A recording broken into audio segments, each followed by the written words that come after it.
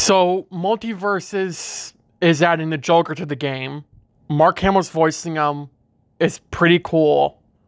I'm going to play the trailer, and then I'm just going to talk about it, because I want to talk about it. So, yeah. Watch the trailer, enjoy it, and then we'll be right back.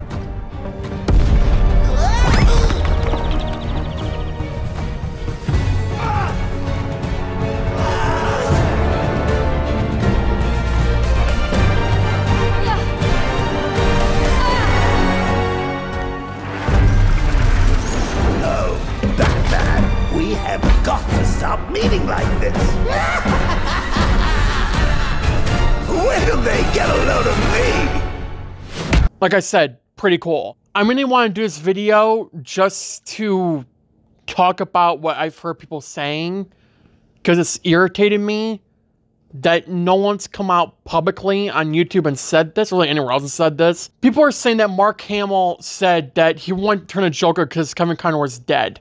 Which, yes, is true. But people are saying that he's not stood by that. Which is not true. He has. And he's done playing the Joker. What people don't understand are two things. One, Kevin Conroy voiced Batman in this game.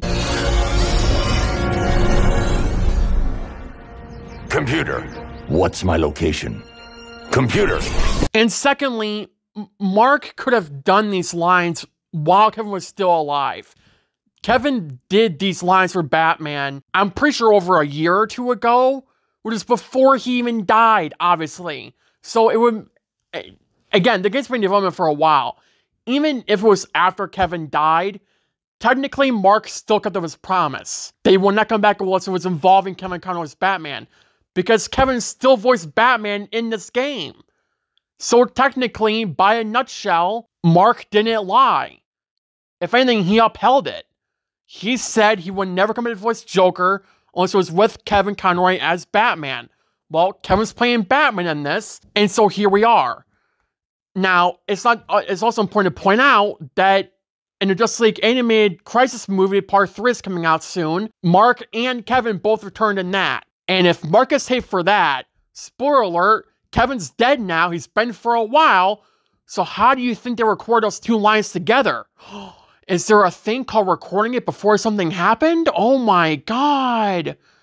Why is it so hard? Why is it so hard for people to just think? It should not be that damn hard. It's common sense. It really is just common sense.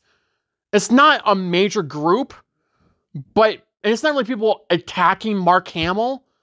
It's just people saying that he lied. I'm not saying he's perfect, but it said that he's lied about this. It's just not accurate. It's not.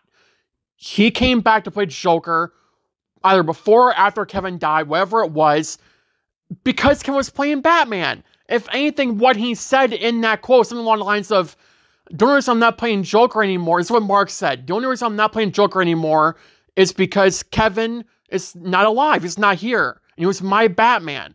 And they would always call me, Mark Hamill, and say, we want you to come back and play Joker. And Mark would always ask them a question, is Kevin playing him? If they say no, he would respectfully decline. That's what he said. In this game, Kevin's playing Batman. Or he did play Batman. Whatever circumstance may be, we don't know, we may never know. Who cares? It's Mark Hamill and Kevin Conroy. Both playing these two iconic characters. Get over it. Why is this so hard? Again, common sense. Why is it so hard? I don't get it. Whatever. Before I go on a rant. But I do want to talk about some other things I want to see in this game, because I've never done a video on this game before. I wish I did. It's not that I didn't know about it, it's that I just really wasn't interested in talking about it much. Because I never played it. But May 28th, it does release for free, and I will be playing it then, obviously. And I most likely will be talking about it, at least in one video that I'll be doing when it comes out, or maybe the day after, I don't know yet. But I saw some people saying that they were hoping for other people to be introduced. That'd be great. I saw some people say they want the Flash in the game. Look, if you know me, you watch this channel for a while, even if you don't, spoiler alert, I love the Flash. He's my favorite superhero, even though he's kind of an idiot most of the time.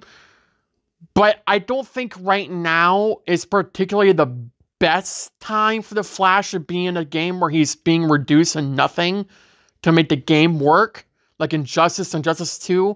Not saying it's not great in those two games, he's pretty cool, but like, given what happened here,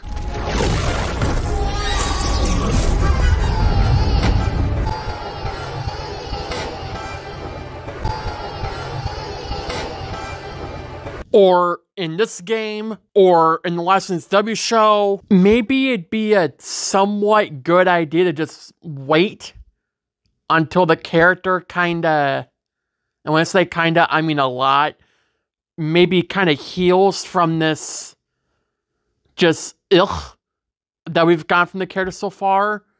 Because DC kinda hates the Flash. I don't know why, but they do. And it's screwed him over a lot over the last few years. So maybe not a bright idea to put him in a game where he's going to be reduced as it is. Because Superman's in this game too. Let's be real. If this was a normal, like, a game where no one's holding back, Superman would clobber everyone in this game. Not even a question about it. But when it comes down to this game, obviously he has to be nerfed, which is common sense. But at the same time, to say that, you know, the Flash could be in the game and make it work, probably not the best thing to say right now. Just an idea. But that's just me, probably. Anyways, let me know in the comments down below what you think about all this. Thank you for watching. Have a good day. Have a good night. Stay safe. I'll see you in the next video. Bye, guys.